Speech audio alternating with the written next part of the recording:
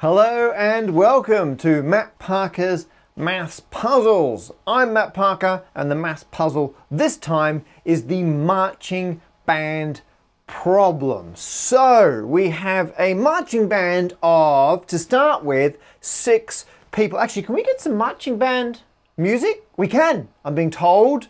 There we go. That's some nice royalty-free marching band music. And now that that is happening, you can see the band is marching across me.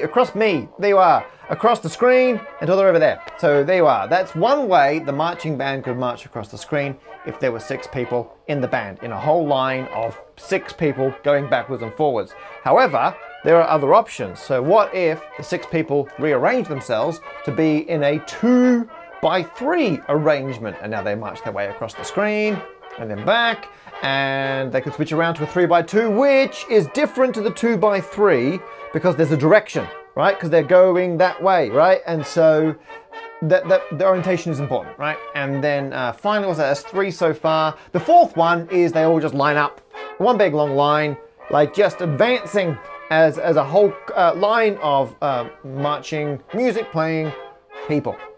So if you had a band with 6 people in it and you had the kind of band leader, the person in charge of your band, I should have done more research into marching bands before doing this puzzle.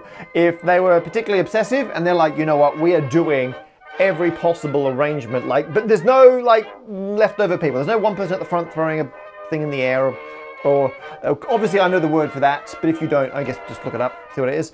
Throwing the thing in the air, right? They don't want any kind of weird arrangement. It's got to be a block of people and they want to do every single one. So they're not just going to do a subset or a strict subset, they're going to do every single possible arrangement. The puzzle this time is, how many people would you need to convince to join your marching band so you have 64 different options? Now, let's just clarify, because the band leader is quite obsessive, you can't have more than 64. So for example, if I said, how many do you need to do 7 possible arrangements, you might go, you know what, I'll just get 24. That is a highly divisible number. But 24, there's actually 8 different arrangements. And there's no number equal to or less than 24 which will do just 7. So the puzzle is, how many people do you need to do exactly that many of arrangements? No more, no fewer. And it's the minimum number of people. So you don't just pick some crazy big number which works. I want the first number as you work your way up through bigger and bigger bands, so you don't have to convince too many people to join your marching band, that it works for. So actually, if you want to do a test, go see if you can solve it for 7 for a bit of fun. But the submittable part, if you go onto the Think Maths website where you can put in your answer, what is the fewest people required for a marching band where there are 64 different ways they can march across the whatever. It's an arbitrarily big surface that they're marching across. And there's no tricky business. There's no negative people in the band. They're all very positive, can-do people.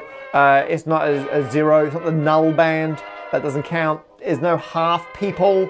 They're not being rounded.